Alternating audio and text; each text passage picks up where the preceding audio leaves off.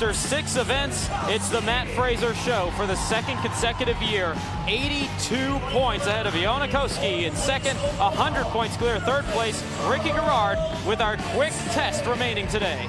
That's a quick test, and it got even quicker, especially after what Sanchez just did. That 40 cal bike, 20-foot banger. It's power and some technique at the end. It hurts, and those in charge know it. For more on that, we go to Sam Farber. In second place, Iona Koski. And in lane number 7, your overall leader and defending. It's all part of the reason why CrossFit Games General Manager Justin Berg says that CrossFit Games are the ultimate test of fitness. On a day like today, it's not enough just to be strong or versatile or quick. You have to be adaptable if you're going to be named the fittest on earth. Here in heat number 3, we'll have a full field of 14 in this one, and there are some heavy hitters, not just including that man, the points leader, Matt Fraser. But in this one, a lot of people that have actually done this event in the past, including Scott Panchik, who finished 7th in the 2012 double banger. Ben Smith was 10th in the similar event in 2012. So we take a look at our lane assignment. Smith will be in lane number 3. Panchik will be in lane number 1. But somebody that you want to keep an eye on here will be in lane number 13, one of the strongest men in the field, Alex Anderson. Well, it's a tough dude on that bike, but what Ben Smith needs to do is he needs to take advantage of this event, having experience, because he's sitting all the way down. And, you know, one guy I think to also look for is Ricky Garrard. I'm going to say it early so I don't look like I'm trying to make up for later. This is a guy that is not afraid of anyone on the field when it comes to an assault bike and just some pure grunt work at the end. At 20, the assault bike, nobody is going to catch that pace here in heat number 3. But I'm already seeing some hands go up. Alex Anderson will be the first one off the assault bike at 33 seconds. Patrick Vellner right in line with them.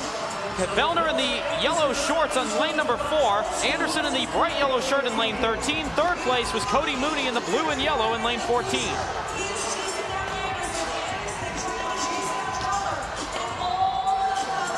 Chasing down the time of George Sanchez, 1 minute 48.63 seconds, and an ultra tough time to beat at that. I like what Vellner's doing. Look how far forward he is on the banger. A good horizontal strike. Brent Fikowski just to his left. Super technical, not known for really being super aggressive with movements like this. Noah Olson off camera in lane number 10 has taken the lead on this portion despite not really having the best technique. We've talked about positioning compared to where you are on the block, but he is just shoving that thing down the 20-foot track. 15 seconds until the time to beat of 1 minute 48 seconds. In 6 events thus far this weekend, we've had 6 different winners. And Noah Olson is trying to be the 7th, but it doesn't look like that's going to happen. George Sanchez in heat number 2 is going to take the event win. Where is our heat winner going to come from? It looks to be Noah Olson. Second fastest time thus far is Travis Mayer, 1 minute 58.22 seconds. That will stand as well. But Noah Olson will take the heat, and he'll take 3rd place in the event at 2 minutes and 4 seconds.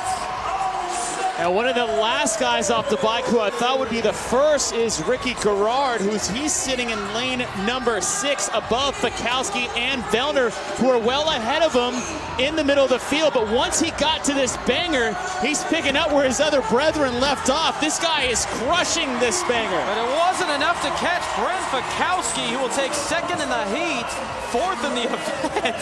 It just dumps the sledgehammer into the crowd. Ricky Garrard will beat out Patrick Vellner because Vellner forgot to bring the sledgehammer with him. Ben Smith will finish. Jason Smith quietly finishing 4th, passing Vellner as well. And Matt Fraser, unfamiliar position for him. There's been 21 events since the start of the games 1 year ago. There's only been one time he hasn't finished in the top 10. It was the deadlift ladder, which you can't really help much. Matt Fraser, for the 2nd time in 22 events since the start of the games last year, will finish outside of the top 10.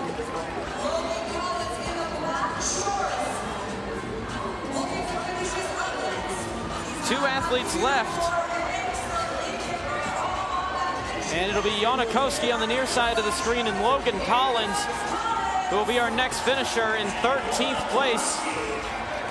I'm actually absolutely shocked at the athlete that finished 12th, and that being Alex Anderson.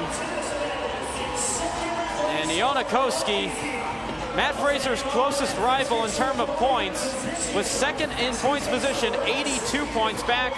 And Matt Fraser, despite not having a strong finish, 20th in the event, will pull away from Koski. And Koski was hanging tight on top of the leaderboard the entire time, and sometimes you just run into a wall or a block in this portion, and that, you know, there's a lot of power involved, there's a lot of skill involved, and just the willingness to suffer and focus. You got to really be paying attention to how you're swinging, how you're striking. You can see the grit playing a big factor in fatigue in this as well. How about this? Jason Smith giving a little motivation to his Meridian compatriot.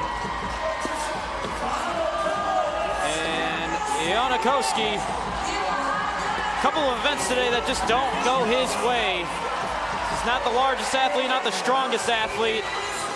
And he'll bring up the rear of the field here in heat number 3 at 4 minutes, 39.77 seconds. Good for 33rd place in the event. But that man won't be an event win. He'll finish 3rd in the event. But your heat 3 winner is Noah Olson.